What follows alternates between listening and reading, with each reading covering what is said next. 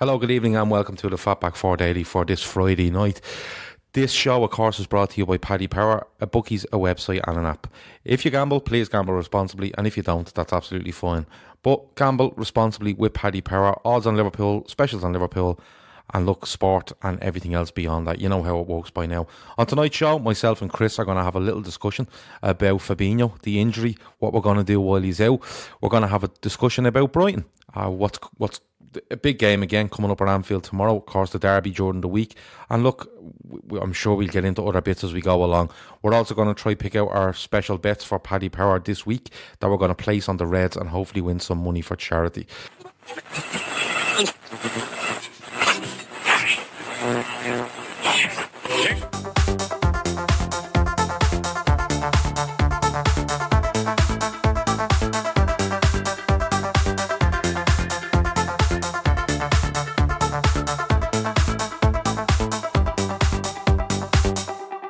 And here we go, the FB4 Daily. How are we all?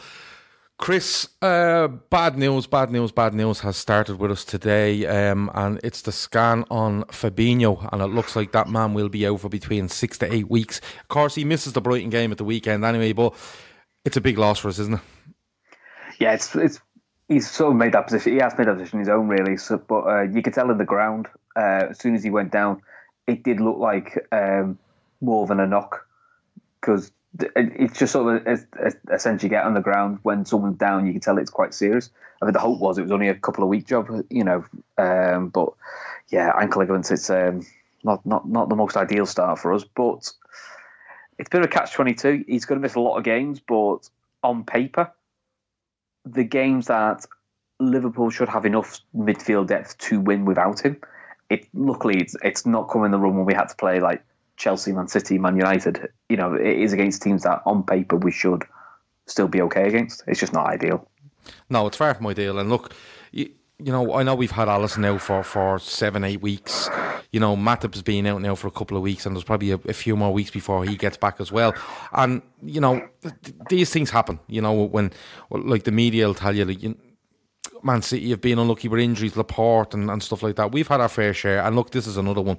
But for you, is it a massive time now for the likes of Oxlade-Chamberlain, Keita, even Lallana to come in and prove their worth to this squad, because we're going to need those players even more so now with that injury that Fabinho's come down with. So it is a massive chance, I suppose. And for one of those, I suppose, to, you know, I seen someone on Twitter earlier say, just grab a jersey and make it your own. It's a massive chance for them, isn't it? It is definitely. There is an opportunity there for you. I mean, I must admit, I thought Chamberlain, when he came on, looked lively. You know, it gave us a bit of an extra dimension. I still have my concerns with Chamberlain off the ball. I don't think he's got the intensity's quite right, and I do think he leaves us a bit too open. But I do think a lot of that's linked more to the fact that he's had an injury rather than a lack of willingness.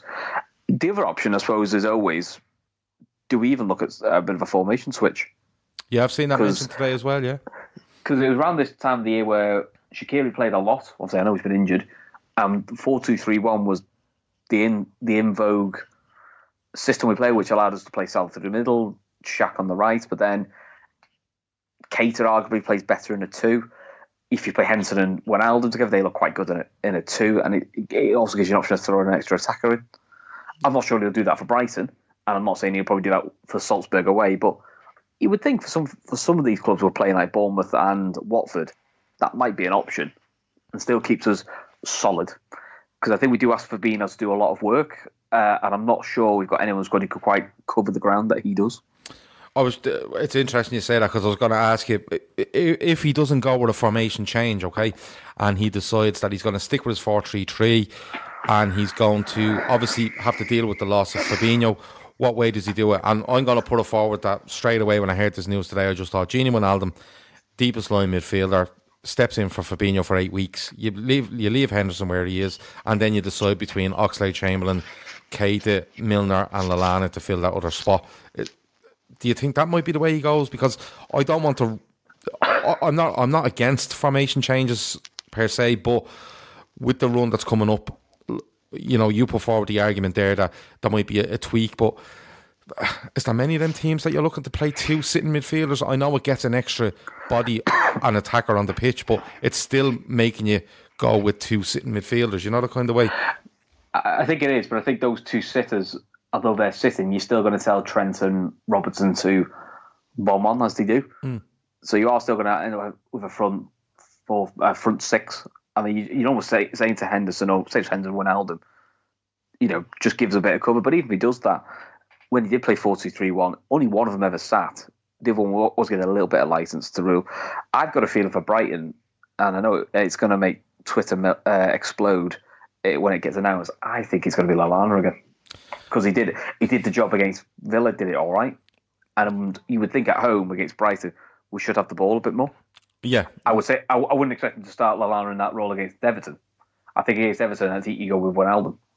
Yeah, I suppose it's nice to talk about this, in the face of a player getting an injury that looks like 6 to 8 weeks. So they are saying he will be out till the new year. So you're probably looking end of January, before we see him. It is nice to actually have those options there. And I know people will say, no, Lallana this, and I'm not a fan of Lallana. People know that, the thought of him in the six worries me massively.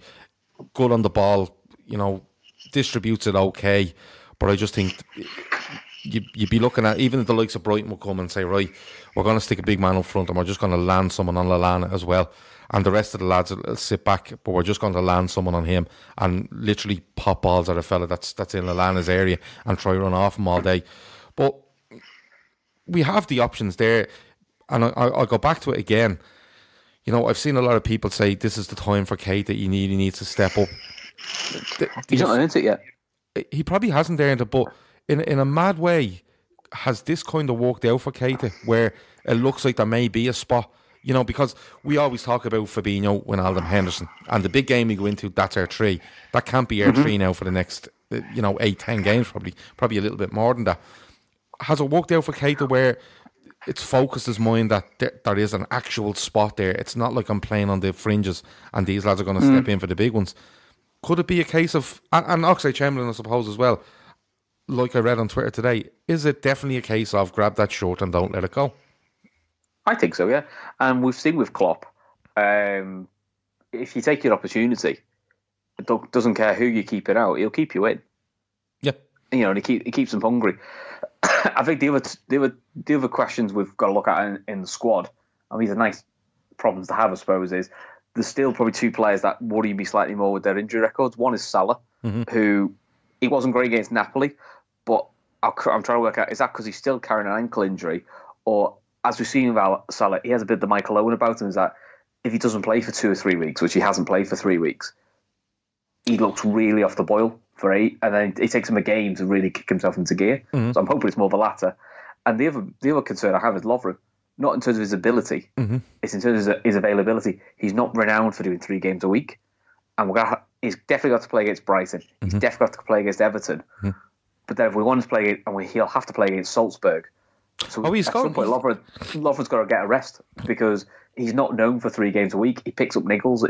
He's one of those players, they just do.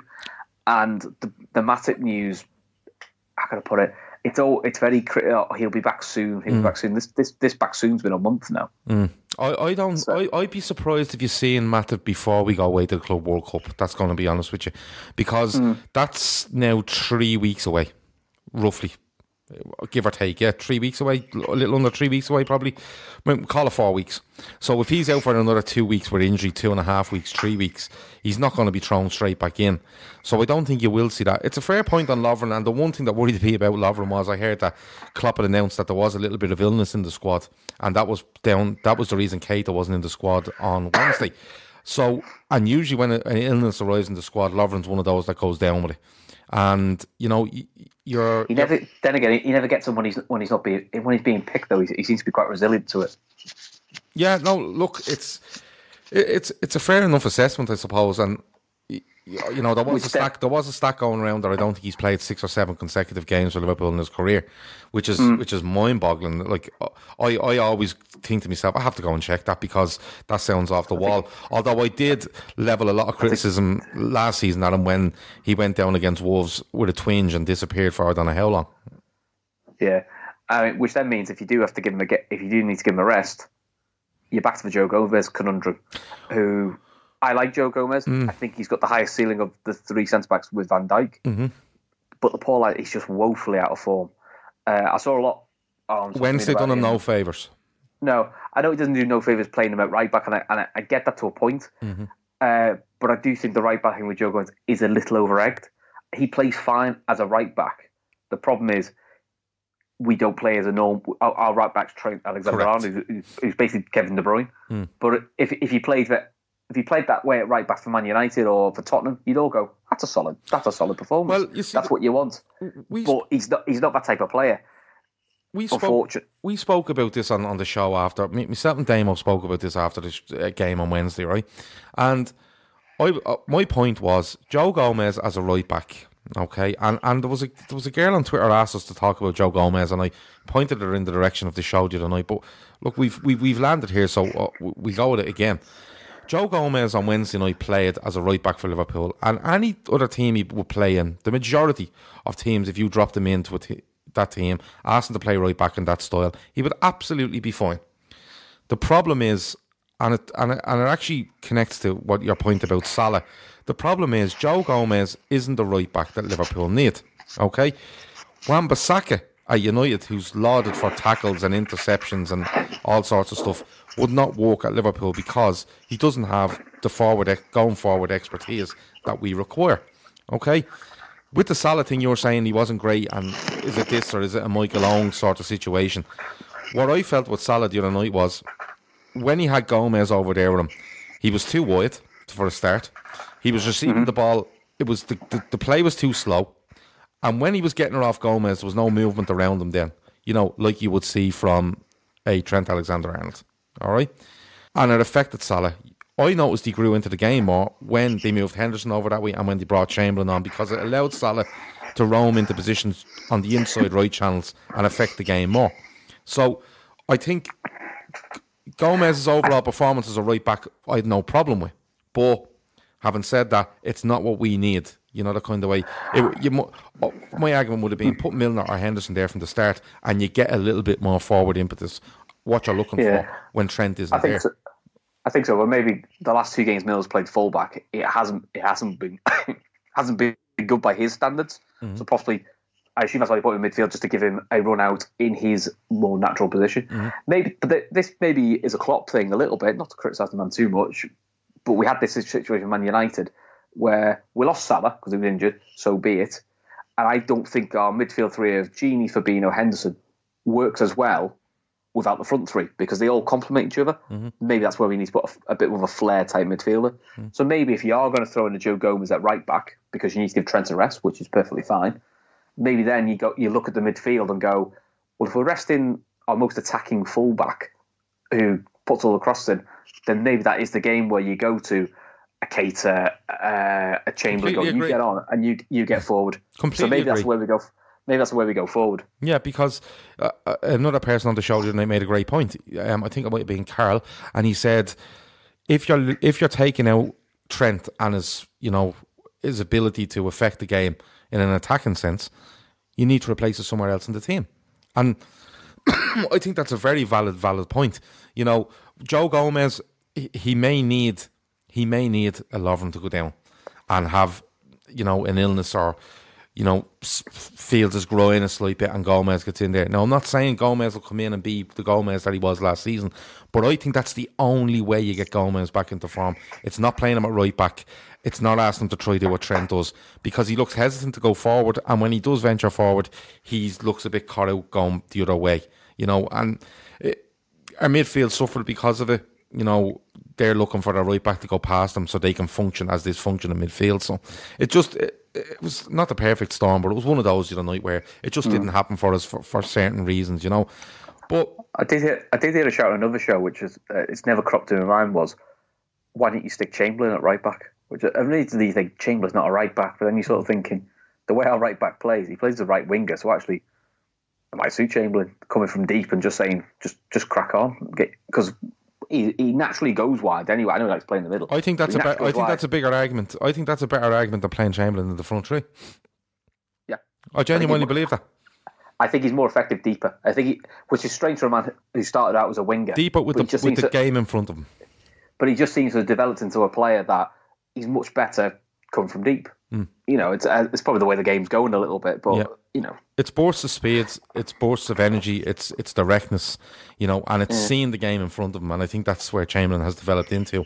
You go back. I spoke on the club last Monday about Chamberlain being, or he can play that midfield because he was a wing back at Arsenal, and I'll always say it. He was a wing back at Arsenal because Wenger was losing his mind. Having said that, Arsenal didn't play like we play, So no. If I was to choose one place for Chamberlain, it's definitely in the midfield three. But if I was to choose between right back and as in a right-sided forward, I would go with right back all day.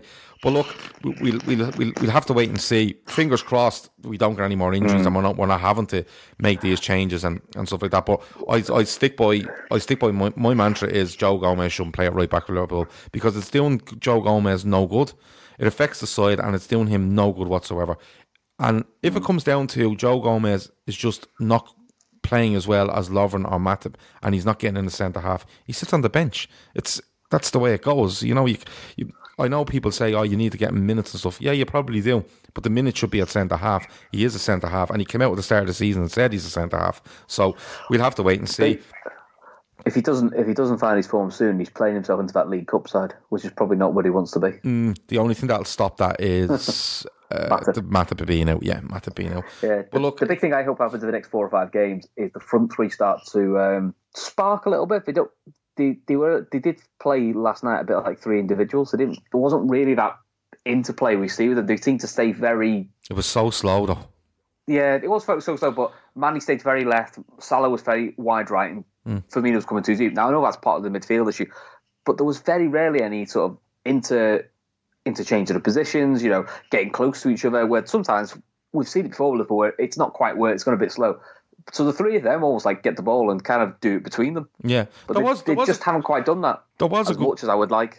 There was a good couple of moves where Mane gets it to Firmino and a nice little flick in around the corner. It happens a couple of times. Milner gets beyond them, but I just think the way it was set up and the way our right back situation was set up, I just think affected the team throughout the whole game. But looking forward to Brighton. It's another game. It's 3:00 on Saturday. It's at Anfield. I'm still smarting a little bit that we haven't beaten Napoli because I thought it was key in freeing us up a little bit in this absolutely berserk December. But that's the way things are, and I'm sure they had Klopp and his backroom staff have made plans for every eventuality. But looking at Brighton now, we have Brighton at home, Everton at home in our next 2 games. Okay, and looking forward to this one, we are going to have the majority of the ball. I can see Brighton coming and looking to frustrate us and maybe getting quick lads down the sides of us to see if they can try get something off. As you might see Glenn Murray come on for 20 minutes at the end to throw himself around, but hopefully the game is done. But just looking forward to it as a whole. What way do you approach this one? We know Fabinho's out. We know Keita looks like he's back in the squad. Salah played during the week, but he has got that issue over him with an ankle. Trent comes on as a sub when they look to rest him. Did he do something there again? What way are you going with this? I'm going with Alisson, and the usual, and the main back four we've got at the moment. Yeah. Definitely think Mane and Firmino start. I think if Klopp's got any sort of worry or slight concern about Salah's ankle, I think you bench him for the derby because I think that's the bigger game of the 2.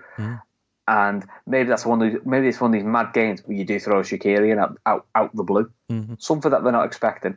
Midfield wise, I think Gini plays. I think Gini definitely plays, and then it's 2 others, and I'm internally debating which 2 others. Henderson. I'm thinking if Fabinho hadn't got injured, he would have been out anyway. But I'm sort of thinking at some point Henderson needs a rest because he's played a lot recently and he's picked up a few niggles, with England and that. But I don't, because you don't want to lose him for the derby. But I think because of injuries, you're probably going to have to play him. I personally would go Chamberlain, probably. Okay. The only issue with playing Chamberlain is he likes to play on the right, so does Henderson. So it means making 2 changes, which is maybe where Keita comes in, because Keita naturally likes to play on the left. Yeah. So you could go Keita, Gini Holding, and Henderson on the right. Yeah, it's an interesting one on Salah, and with the derby coming up, I think if we were playing, I don't know. If the derby was a week later and it was Bournemouth who were playing midweek, I'd be less worried. Yeah, if it was Bournemouth Jordan next week, you'd be kind of making a few more changes, I think, and you'd be saying to yourself, we can do this, and Bournemouth Jordan the week, we need to make a few. But with the derby, you are kind of preparing for that, because no matter how bad Everton are, I'll always say it's always one of those games that It's like Liverpool. It's like not that it can go either way at Anfield, because it usually doesn't. But there's some being touchy ones, and the one last year that we won, I thought we were poor in. I thought Everton played quite well. But just looking at the team, and what you've said is quite interesting. I think he will go Alisson. I think he might do Trent, Gomez, Van Dijk, Robertson. He might do. I think he might. I think he might, and I think it would be a Klopp thing to do, because I went to I took my daughter to the 5-5 against Arsenal, and Lallana was atrocious. He couldn't pass the ball 2 yards. He had one of those games, and then he started against Villa 3 days later. Yeah, and you're like, you wouldn't expect him to start against Villa because he was on form. He was really poor. Yeah, but Klopp does seem to like give players that vindication. He did it with Lovren when he had his meltdown against Spurs. Started him against Huddersfield, and he was brilliant. Yeah, because I'm just thinking, I know he takes Gomez off after 55 minutes the other night, and it's maybe because we're 1-0 down and the game is a little bit slow. He's probably looking to inject something in, and it's probably the change he has to make, because he's had to make a change early in the game, with Fabinho going off, so it's limited his ability to change the game later on. So he's probably gone with that early enough. But I don't know, maybe I'm looking at it the wrong way, but I'm just thinking he's probably told Gomez, you've done absolutely fine. You've done nothing wrong. I just needed something different, And to validate that opinion, he's probably saying to Gomez, I'm going to start you at the weekend beside Virgil van Dijk. And it takes that risk of Lovren getting, having an injury at the weekend, and he's ready for the derby, ready to go. So I think he might go Trent, Gomez, Van Dijk, Robertson. In midfield, it's a difficult one. I think he might prefer Henderson in the deeper role than Wijnaldum, but I love Wijnaldum in there. I think he's a really good deputy for Fabinho when that's needed. The team I'm going to go with is Alisson. I'm going to go Trent, Gomez. I'm going to go Van Dijk, and I'm going to go Robertson. I'm going to go with Henderson. I'm going to go Wijnaldum, Henderson, Keita, and I think Chris might be right. I think he may have a point with regards to Salah. So I'm going to go this time with Origi, Firmino, Salah. Chris, you're back with me? I'm back. I don't know what happened there, and I tried my best to cover and talk a load of... just fill a load of gaps, but I didn't do very well. I'm going to have to edit that out. You just didn't have a point, did you? Like, oh, right, okay, I did, and then I was about to come to you, and then you just disappeared, and I don't know. You must have had to put 50 pence in the meter to get going. But yeah, I've given my team. Give me your team. So I caught the end of your team there. So I have Alisson, Trent, Gomez, Van Dijk, Robertson. I have Wijnaldum, Henderson, Keita, and I have Origi, Firmino, Salah. The only one I'm thinking is I think he might throw Shaq in over Origi. I think Origi's played himself into being the perfect sub, which is probably not a position he wants to be in. But we will see, I suppose. The rest of it, I'm sort of coming around to the Gomez idea. When you think about it, it is a very Klopp thing to do, to give a player a bit of vindication of, go on then, prove everyone wrong, you can do it. Okay. Which if it works out well, that'd be great for Gomez. That's exactly what he needs. Yeah. Obviously, but the key thing, the two key reasons to beat Brighton. One is obviously City got the early kickoff against a team they should beat, and they were Newcastle. Yes. Are they home or away? Away to Newcastle. Yeah. I think that's the game they lost last year. Yeah, but they haven't got Rafa Benitez to contend with. No, they've got Steve Bruce's big head to fill the goal, so you never know. Not happening. And the other more important thing is my boss is a Brighton fan. Okay. So obviously, I've got to have the bragging rights for work. Absolutely, you do. So, prediction. What's your score prediction? I'm going to go for a controversial 2-0. 2-0? Because it'd be nice just to get a clean sheet. Okay. I'm only going 2-0 because both the games last year were really tight. I think they were both 1-0s last year. Yeah. And Brighton do seem to be playing a bit more expansive. I know they got battered by City, but they kept the ball a lot off City, which not many teams do these days. Yeah. I think Liverpool win 3-0. I'll take that. I think they win 3-0. I think it might be one of those games where we just not stroll through it, but I just feel that we'll manage ourselves, but we'll hit them when we need to hit them. So I'm going to go 3-0 to Liverpool. Have you any ideas on bets for the weekend? So the way we split it up is €10, €5, €5 from our €20 special bet. Now, sometimes we just put 20 on something. Sometimes we put a 10 and 2 5s. Sometimes it's 2 10s, but we'll see what we can come up with. I have said 3-0, but a bet that's worked for us recently has been Liverpool to win and both teams to score. We've both gone for clean sheets, so we can't really endorse that this week, can we, Chris? No. Liverpool win, over 2.5 goals for going your 3-0, and Manny first goal. Okay. That might be a safe bet, I would suggest. Okay, so what about Mane anytime? Okay. We can put over 2.5 goals and Liverpool to win, and we'll put 10 quid on that, because I think that's a very good safe bet. Sounds good to me. Okay. So the two outsider bets are usually a little bit more outside. Usually something Stephen Mack comes up on the YouTube chat and he says 4-1, 4-1, and he just shouts 4-1 until I put €5 on it. But is there a goal scorer out there in this game that might be a bit longer odds, I'm thinking, that we might be able to put a few quid on? Why don't you put Liverpool win, Joe Gomez score? Oh, I'd have to wait to see the line up there, wouldn't I? You would do, but... I'll tell you what I'll do. We'll do Gomez, and if he doesn't start, put Lovren instead. Right, well, I'll tell you what I was going to do. I was going to do Gomez to score if he starts. But if he doesn't start and Keita starts, I was going to put Keita in to score and Liverpool win. That sounds a fair deal. Right, so that's 5 on that. So we've one more bet, so we can go off the charts here if we want. So what about if we went with something like... Let me see. So what about if we done like a score prediction, right? So we could do, say, Liverpool. You could put 5-0 on it, but you could add in a scorer on top of that as well to make it a bit of a double for an really outside bet. Yeah, 5-0 and do Robbo to score. 5-0 and Robbo. Are we going 5-0? Do you want to go that far? Okay, 5-0 and Robbo to score. If it's the extreme one, let's go for an extreme bet, because imagine how much money you'll win for that. 5-0 and Robbo to score, which would be €5. If that comes out, I'll be gutted, because I'll be kicking myself in the butt now. So we're going with that. We're going with €5 on Liverpool to win and either Gomez or Keita to score, depending on if either of them start. If neither of them start, I'll just randomly pick a player, someone with a longer odds. And €10 on Liverpool to win, Mane to score any time, and over 2.5 goals. Yeah. Okay. Because you said 3-0, so we'll go with 2.5. No worries. That also then covers us in case we don't get the clean sheet. Okay. All right. Well, listen. I will edit this down, so this big delay in the middle where Chris had to put money in his meter will not sound as bad on the download. On the video, it will look as bad and will sound as bad as it genuinely was. I just got thrown all together by not only what was on the screen here in front of me, but what was going on in the room while I was here as well. So that's what happens when you have kids and you wander into rooms while you're doing podcasts. But look, Chris, thanks a million for joining us. No worries, mate. Speak to you Sunday. No worries. Yeah, absolutely. Yeah, I should be back tomorrow after the game, so probably about 5:30 p.m.